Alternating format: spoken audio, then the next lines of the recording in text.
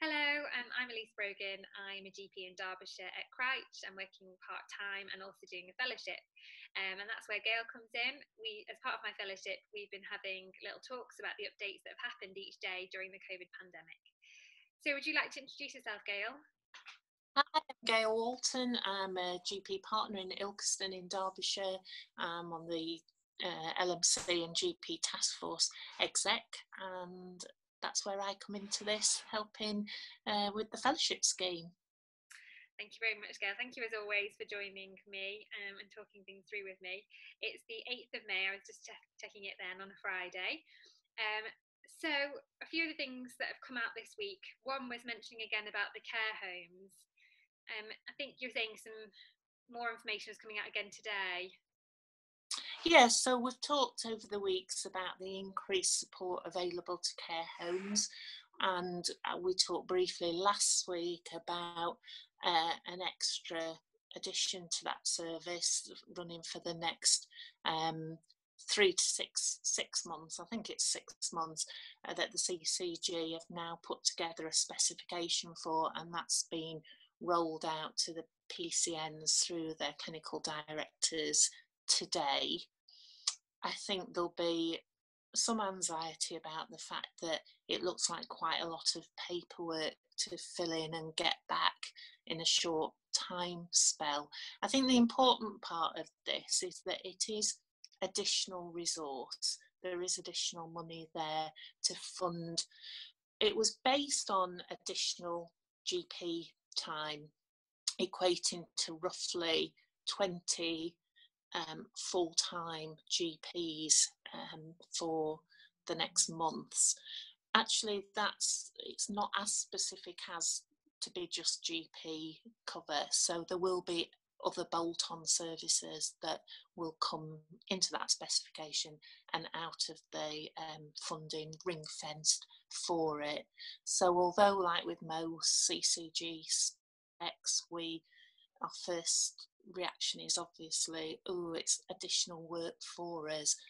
There's other workforce there, and this is really to support the care homes, the existing care home teams, and obviously the patients in those homes. So I think it's a good service. There's work to be done around it to make sure it works well. And I think, like with most things across the county, because we're a diverse population with different needs, what we've got at the moment does look different and will continue to look different. The way we manage care homes, whether it's one practice to one home, one practice to a number of homes, one home being looked after by a number of practices, or indeed frailty teams. So there are very different models, and I think the hope is really to take the best of each of those models and share it a bit more widely. We've not always been as good as we could have been, perhaps, about sharing what would work well regardless of geographical setting. And I think that's a sideline, isn't it, to everything we've experienced through the pandemic, is we've got a lot better at using technology, sharing ideas, rapid information sharing. So that's a very long answer to a short question. No, I think that is useful. So we'll see kind of what happens over the next few weeks and months with that, but really good to know that there will be resources there, that we don't have to do everything on our own. So that's Yeah. useful.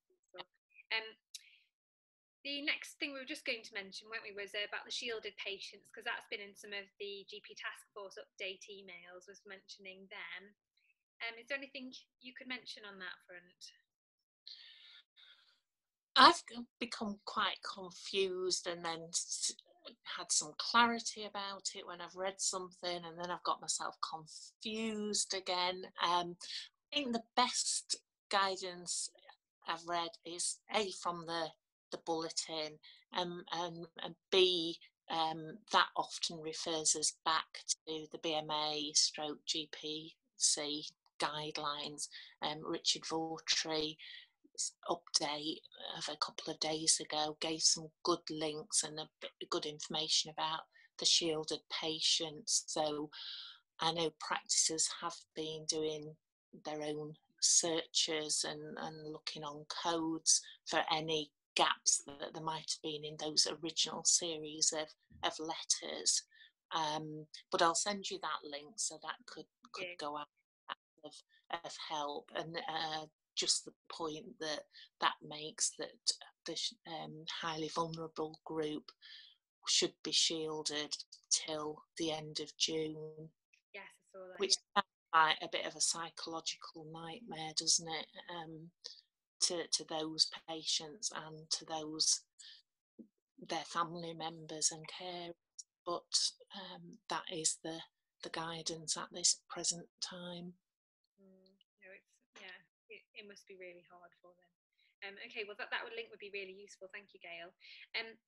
The other thing which kind of links into what you were saying about the care homes and the way that we've been sharing information and the different IT that we've used over the past few weeks and months, we were talking about next steps for practices and things that we might be thinking of. In my practice, I know we're thinking about redoing how we manage patients completely and bringing in a lot more telephone triage. What kind of steps are your practice taking, or what are you thinking about doing? So yeah, we're absolutely with you on that thing about using remote consultation a lot more over the years. Excuse me, we've tried different things. We went down a system once of something called Stour triage, where everything was triaged. Pre-COVID, all our on-the-day requests were telephone triaged by our AMPs.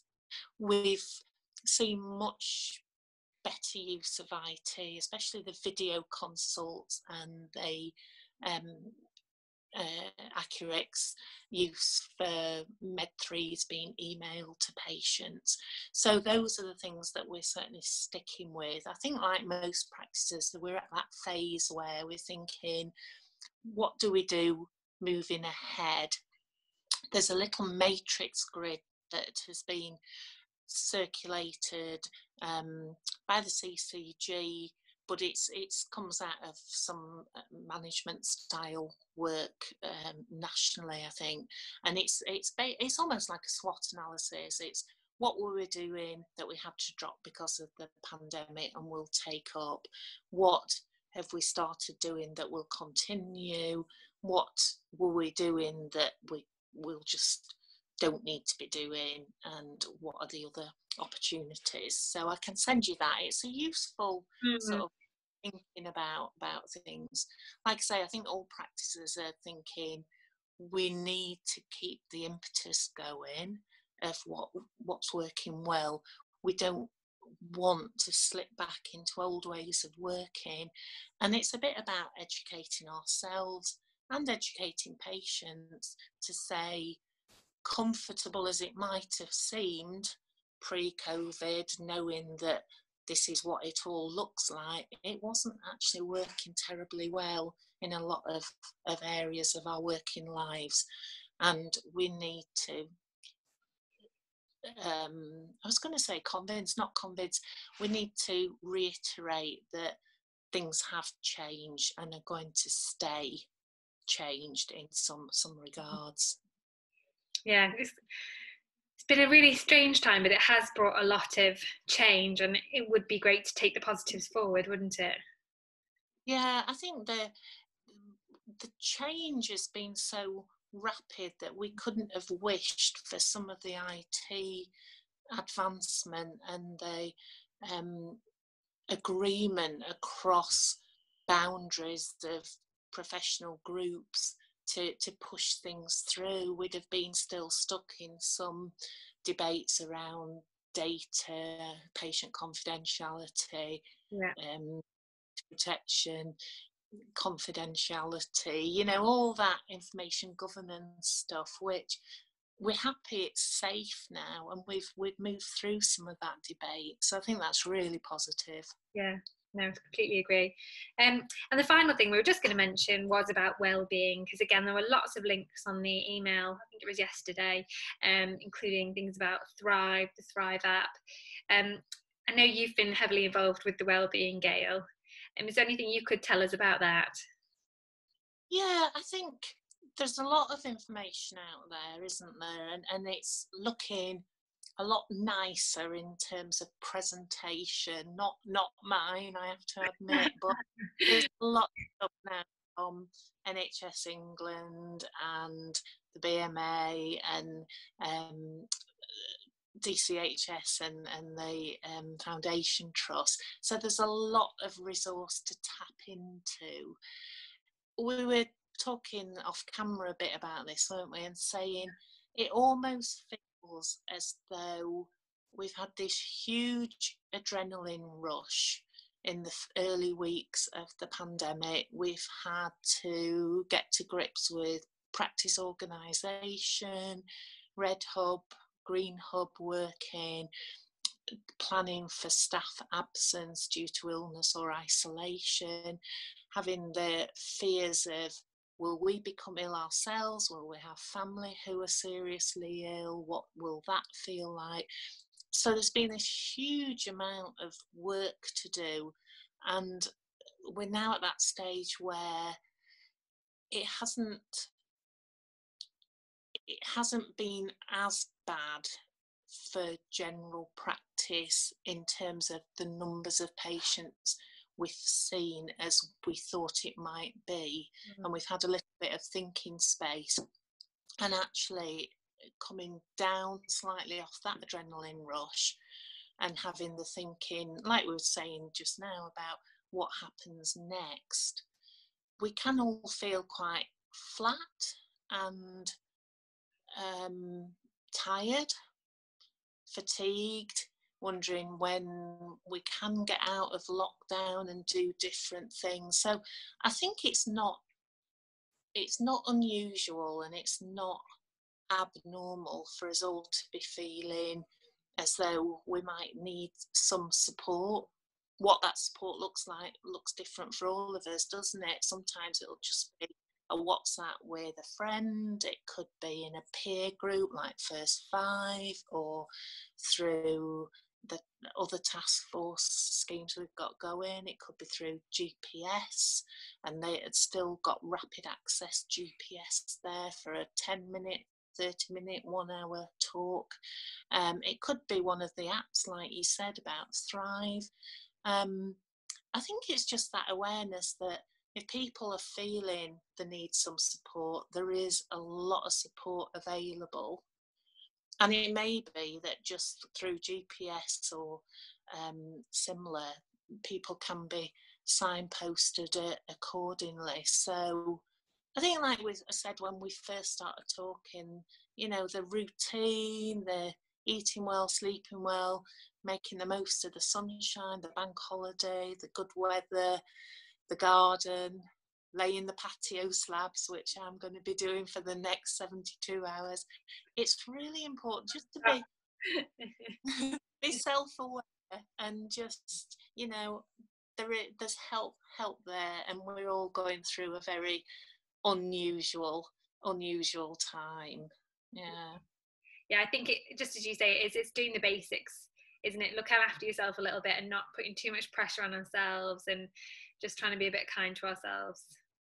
Yeah, and I think at work as well, I don't know whether you're finding it, that because you haven't got that punctuation to the session of one patient in, one patient out, an interruption to sign something, a task to ask you to do something else, another patient in, out, you haven't got that sort of timetable really. And so there's a temptation to just do another remote medication review, or another something or other, another care plan, have a look at another respect form, and you forget to get up, stretch your legs, go. There's no patient to wander off to call in if that's what you do. Coffee breaks are distanced, but really important. And it's kind of, you be aware of your own timetabling needs, really.